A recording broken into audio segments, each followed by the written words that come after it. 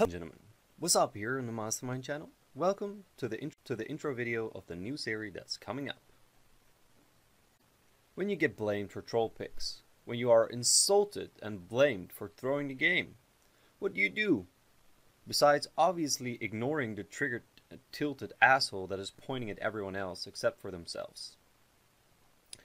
I decided to start an in-depth series, solely focusing on hero synergy and counters. I can't say that these topics haven't been covered so far, but I feel that some of the guides out there are lacking a big part, which is team synergy. Maybe I've just been looking in the wrong places, so correct me if I'm wrong. With synergy, I'll be suggesting the obvious ones, such as nanovisor, but there are so much more of those synergies that are barely being mentioned by professionals in my experience. And maybe this is because they are quite obvious for some of them.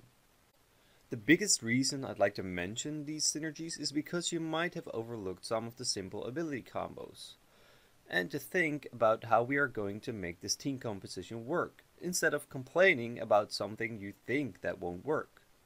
For example, the fact that Roadhog and Junkrat are actually released as a duo makes me tilt that no one acknowledges that these two can have amazing synergy, since Junkrat plays very much alike a shotgun and an artillery at the same time, and Roadhog and Junkrat, close to each other, can one-shot tanks, so a very dangerous combo. Symmetra and Winston can melt a ton of squishies with their barrier lock-on combos when played right that can abuse and melt full teams. Since Overwatch is meant to be such a team play game, but when anywhere but Grandmaster feels like a free-for-all with teammates, most of the time, some of you would call it ELO hell. I won't say it doesn't exist, because I feel like I'm in the wrong place sometimes. This got me thinking, however. The games that win are usually the games where people are making call-outs and call shots over the voice comms. But it doesn't help that this game has the same toxic level as League of Legends. This guide is meant for those 2 or 3 stacks looking to turn the tide by themselves. This series is meant to lend perspective to those looking for some easy tricks to use as a team. Wombo combos, if I may say so. I'm mainly gonna focus on the regular abilities over the ultimates, because most of the people understand how to combine ults. Also, if I'm going over a specific character, I'll mention the damage numbers on every ability to know what you're dealing with here.